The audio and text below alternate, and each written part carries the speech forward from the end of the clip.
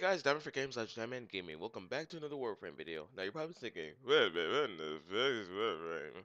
Well, that's actually the exact point of this video. So I'm going to be telling you most of the things that you want to know, but I was going to try and keep it brief, but it turns out there's a lot of things that you'd really want to know before you actually get started because, well, once you get started, you don't want to mess around and end up making 6 accounts like I did. So, notice in this video that my mic does crap out on me a few times. I don't really know why it does that. Maybe it's because it was too close to my mouth or something. I'm not sure.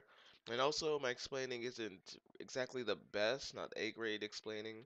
So, you might want to really pay attention and really try and make sure you notice what I'm trying to say, because this is going to be some pretty important stuff throughout the game, and like throughout your entire gameplay of the game.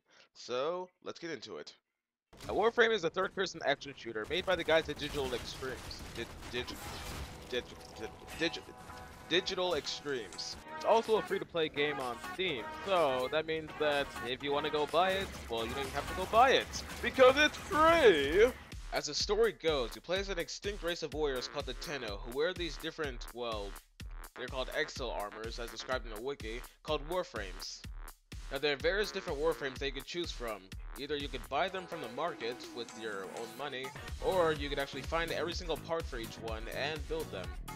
Now when building a Warframe, all the parts that you find are going to be a helmet, a chassis, and the systems. And to get all these different parts, depending on the Warframes, you either have to go to certain bosses and missions, or you have to go and find them in different places. Now this is the foundry.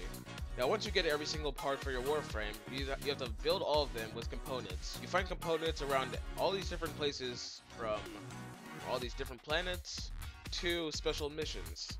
But not only can you build Warframes around in here, you can also build different weapons. So if you don't want to buy anything or you don't have the money for it, it's good to get the blueprints from the market and build it in the foundry.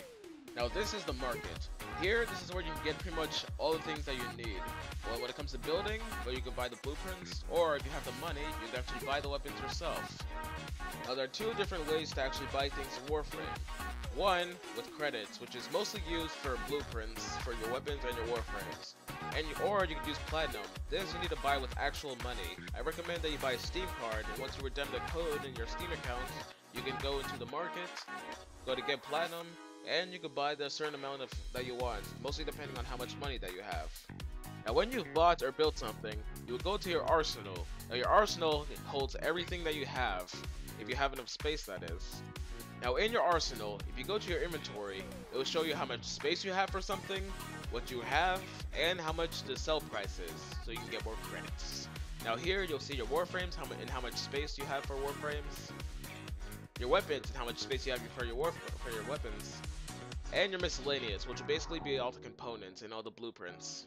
You can customize the way your Warframe looks and the way your weapons look. But to do this, you just go hover over the thing, go to appearance, and you can go through here and change all the sexy colors. But note that once you start the game, you'll only be able to choose all these ones in the middle. The rest you can buy with 75 platinum. Now with your Warframe customization, for more, you can put animation stats on your guy, which will show different ways that your guy or your girl, depending on which Warframe you're using, will hold your weapons and stand and pretty much all around look. You can also buy helmets, which will increase and decrease stats, or Cyandanas, which are pretty much like things that you want to buy if you have extra money, well, extra platinum. Now these things look pretty good, so I recommend that you do buy one if you get a chance. Also, event badges. Now, sometimes you'll notice that Warframe will have an update and it will have like a certain event that will pop up. Now, event badges are basically what you get once you actually do the mission. Further into customization, if you go to upgrades, you'll notice all these different things. Now, these are called mods. Now, what mods do are they are used to help you, well, help your Warframe become better. Now, with a good mod build, your Warframe could get balanced out and have some really good abilities. Now, if you notice that some Warframes, their stats will be kind of bad for certain things and really good for other things. So that definitely helps with your mod build, which will be something that you want to pay attention to. Notice in the top right corner that every Warframe ability, well, mod, has a certain symbol at the top. Now these symbols are called polarities. Now what polarities do is that you want to match them up with every single polarity slot that actually shows. So if you put it in, notice that this has 7 space that takes up. So if you put it in the same polarity, it will decrease the space by half. But if it's like an odd number, then it'll take the bigger half. Now before I end the video, let's talk about the different mission types. With every mission, there are different levels of enemies. Notice that as you progress in the game and unlock different planets, the missions will get harder and harder and harder. So here's how the missions goes. Extermination, have to kick all the asses.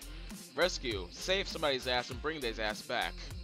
Capture, find this guy's ass, kick his ass, and then bring his ass back. Spy, you have to find these different data masses and bring these asses all the way back to extraction. Sabotage, you have to find this big ass thing and break all of the crap on it so you can actually, well, destroy it and then you can come back. Assassination, you have to find this main guy's ass and kick his ass. Defense missions, where you have to protect this guy's ass or this thing's ass from other people's asses.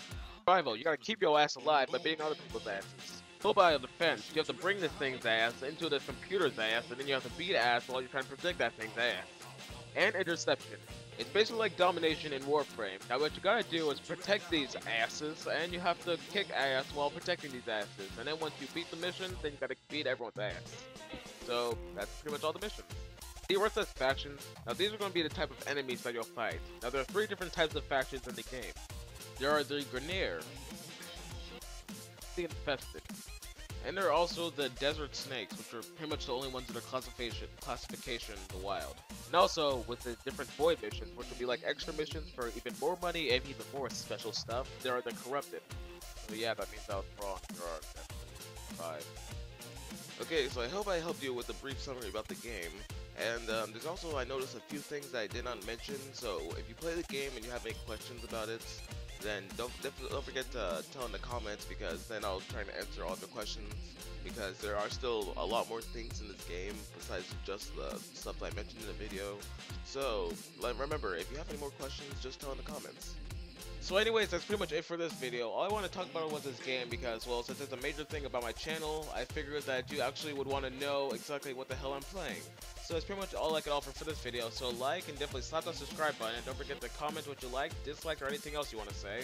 And if you wish to, go ahead and hit that favorite button because, oh, I would appreciate it.